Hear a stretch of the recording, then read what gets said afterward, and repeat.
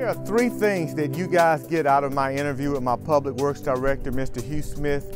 The three things are: one, a lot of the issues that we dealt with had not been touched or addressed since 1909.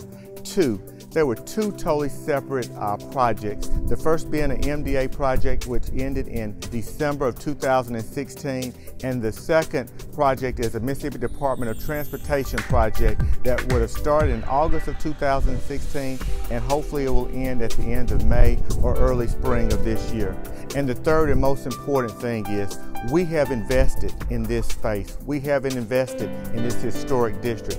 Are you now ready to come and join us and help us reinvest in this area so that we can have Juneteenth here, so we can have festivals here, so that we can bring back the music and the vibe of this whole city right here in the historic African American district? We're ready. Are you? One team, one dream, one Meridian together.